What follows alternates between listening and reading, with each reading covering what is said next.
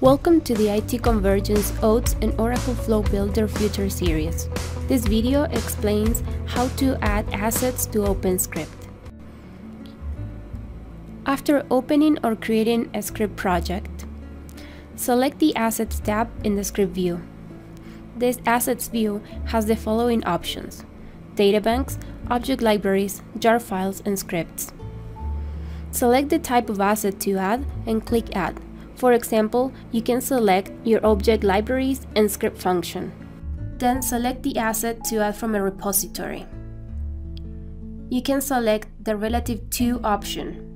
The Relative to current script and Relative to a repository options specify how the current script will locate the specified script asset.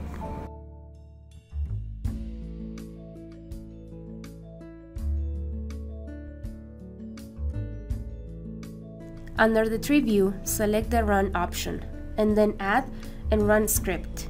The script name now is added to the script tree. Select Databanks, click Add, and then select Databanks again. Select CSV file or database.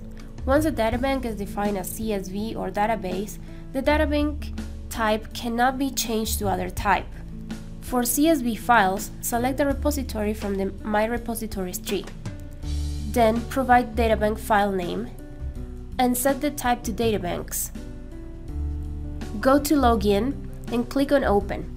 Add values to the databank. Here we have given the URL, username, and password details.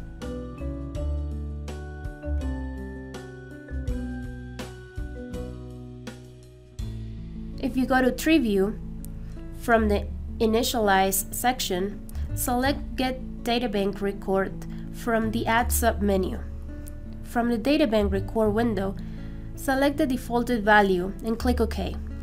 Under the Tree View, you will find the Databank Record that we just added it. To request a free OATS demo and to calculate your ROI for test automation, contact us today. Thank you.